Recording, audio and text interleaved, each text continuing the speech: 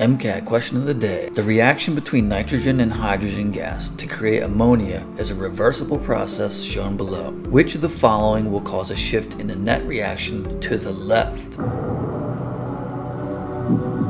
This is about the Chatelier's principle, which is ultra high yield content, bound to come up on the exam at least once. Should be free points. The principle states that when a stress is placed on a system that is at equilibrium, the net reaction will then act in a way to reduce that stress and return the reaction back to an equilibrium. You can visualize the principle as a balancing scale or a seesaw. Adding concentration on one side will force the reaction to proceed to create more of the other side until everything is balanced again. It's important to remember that the reaction is happening constantly in both directions, but at rates that maintain a ratio of reactants to product. So for A, decreasing the concentration of NH3, if we decrease this, then we should expect the forward reaction to produce more NH3 to rebalance the equilibrium, which means the net reaction will proceed to the right. A is not the answer.